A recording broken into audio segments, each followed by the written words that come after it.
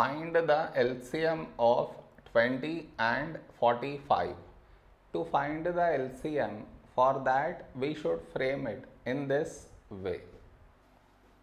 20, 45.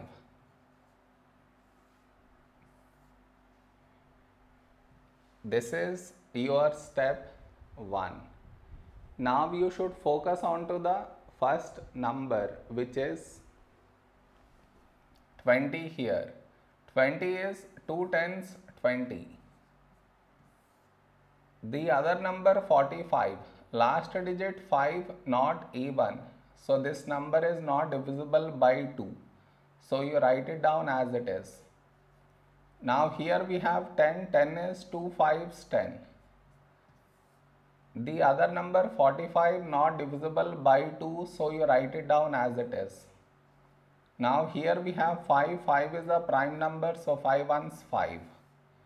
The other number 45, when do we get 45 in 5 table? 5 nines 45.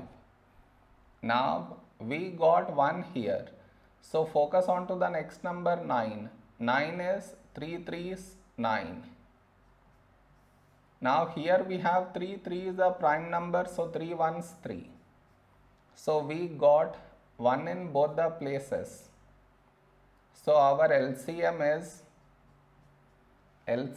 is the product of these numbers,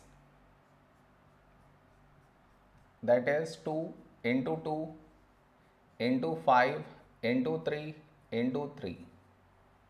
When we multiply these numbers, we get 180 is our LCM.